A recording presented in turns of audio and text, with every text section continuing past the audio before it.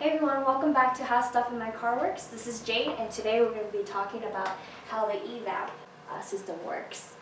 The parts we're going to be using: the fuel cap, fuel tank, the canister. To be more specific, it could also be called the Evaporative Emissions canister, but it could also be called two other names: the fuel vapor canister or the charcoal canister. So next is the Purge control valve, which is controlled by the ECM. And last is the throttle body. So the fuel tank stores the fuel, and the vapors are generated in here.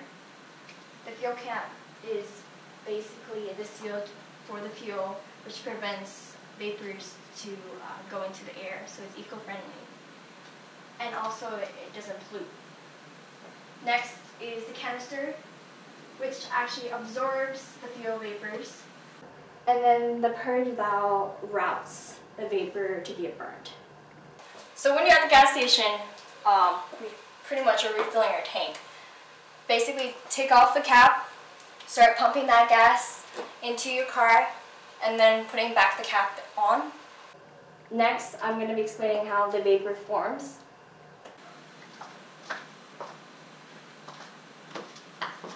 I hope everyone knows what this is.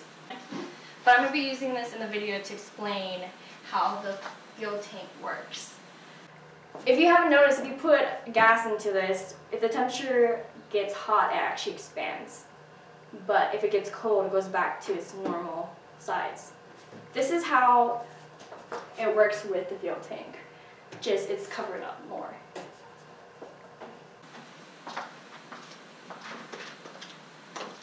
So after that, the vapor goes through the vent and gets sent down to the canister.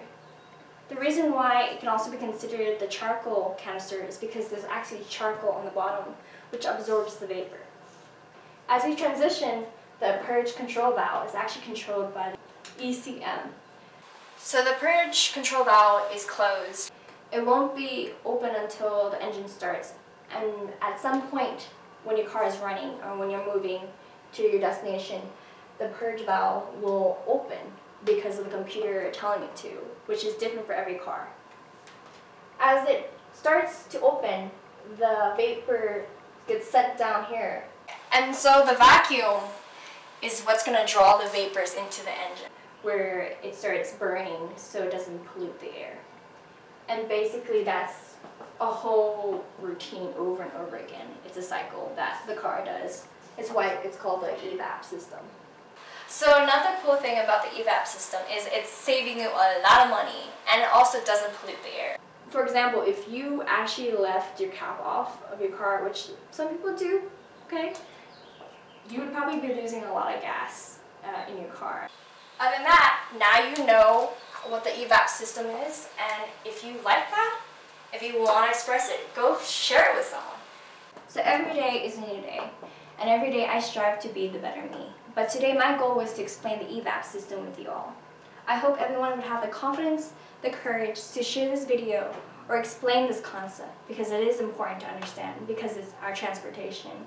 So if you found this important, make sure you tune in for next time. I will be teaching you something new. Please enjoy your day. Bye.